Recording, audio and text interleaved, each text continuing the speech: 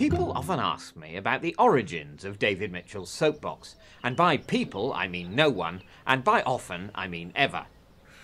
Well, according to legend, it began when my distant ancestor, Wilkin de Mitchell, discovered a mouse was living in the wattle and daub of his cottage.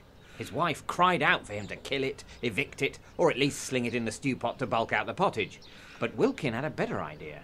Pausing only to pull on a red smock, he strode out to the village bathhouse, sat on a box and whinged about the situation for 3 minutes while staring fixedly at an indeterminate point in the middle distance. It's a lovely story, but the truth, of course, is somewhat more prosaic.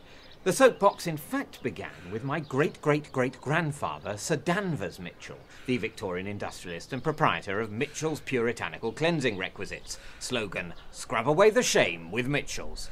It was he who began to print improving tracts on the side of his soapboxes. At first about more or less relevant subjects such as his soap and why you should buy more of it, or his competitor's soap and why you should buy less of it.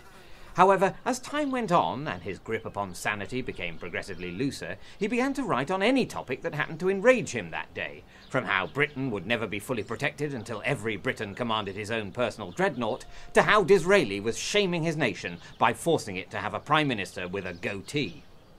Although Mitchell's Soap Limited has long since been wound up, following a disastrously confusing merger with Webb Soups Limited, it has remained a tradition that the angriest member of the Mitchell family at any given time should vent his spleen with a series of short rants on topics which couldn't matter less, in memory of our furious ancestor. That honour has now fallen to me, and I invite you to click here or here to enjoy a veritable feast of peevishness.